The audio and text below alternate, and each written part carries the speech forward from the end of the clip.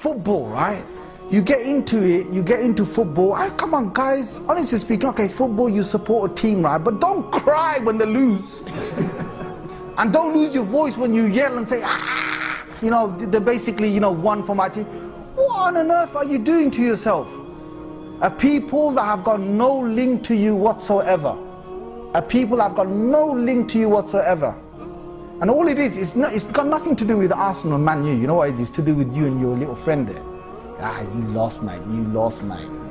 Yeah, you see, 2-0 down. See? Yeah?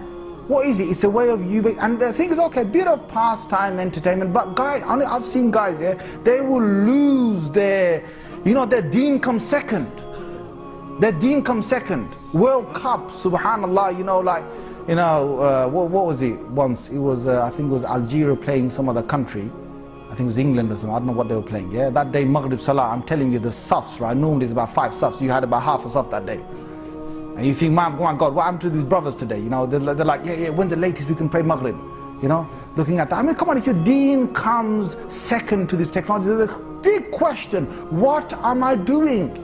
What is it doing to me? It's enslaved me. And you know, behind all of that, you got Uncle Iblis sitting there going, he don't need to come to your doorstep. So I was running after a ball, kicking it, and you know, you put this guy on your back.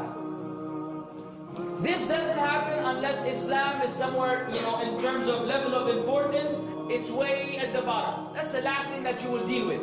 You have many other priorities.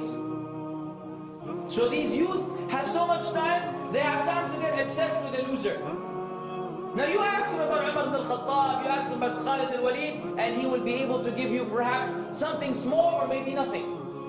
He knows his name, but he doesn't know anything beyond that. Ajib ya akhi, ajib. Why Habibi? Why are you following Fulan and Fulan and leaving those who you're supposed to follow? What kind of loss is this for the son of Adam? To be given the best examples to be followed, he turns away from all of them and he follows those whom he's supposed to go against.